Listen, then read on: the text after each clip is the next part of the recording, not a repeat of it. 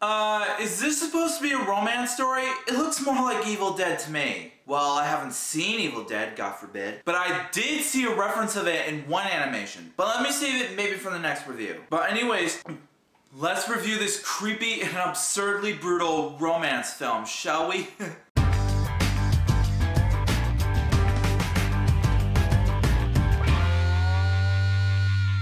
Yo, what's up everybody, Jesus here. Today, I'm going to be reviewing Corpse Bride, about Victor, played by old-timer Johnny Depp, and Victoria, played by Emily Watson, both soon to be husband and wife, but their families have arranged their marriage. Though they like each other, Victor's nervous about the ceremony. While he's in a forest practicing his lines for the wedding, a tree branch becomes a hand that drags him to, I regret saying this, but I'm going to say it, the depths of hell. And that hand belongs to Emily, played by Helena Bonham Carter, which is my surprise, to be honest. She has been in a couple movies that involve stop motion. You know what I'm talking about. But anyways, she was murdered after eloping with her love and wants to marry Victor. But Mr. Van Dort must get back above ground before Victoria marries the villainous Barkis Bittern, played by Richard E. Grant. Now, the animation on this movie gives it that Tim Burton feel to it, and that's cool. And I didn't even know that the company who did the BoxTrolls helped make this film, which I'll review in due time. But the camera work and cinematography is a little bit of an issue. And my other gripe is that the scenes in this movie are very slow. I was hoping that it would go faster, but the character development and articulation was done perfectly.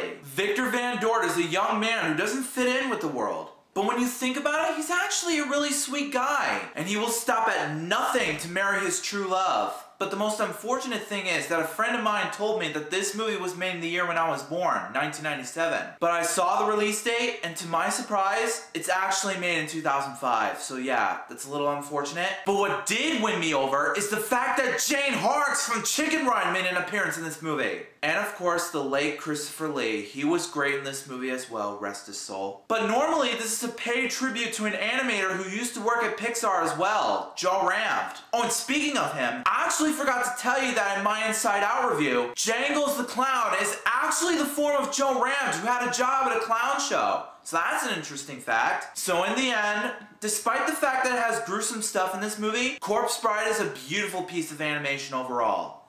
So, I rate Corpse Bride 4 out of 5 stars, but never let your younger kids watch this movie. It's brutal for their age, moms out there. So Corpse Bride, have you seen it? If you haven't, let me know in the comments what's your favorite Tim Burton movie of your choice. But if you have, come back and let me know what you thought about it. Also, if you like this video and you want to see some more, do so to smash that like button below. That'll help me out a ton. Also, share that video with your family and friends and favorite it. That's a very good way to show support for that review. But until then, I'll see you next time.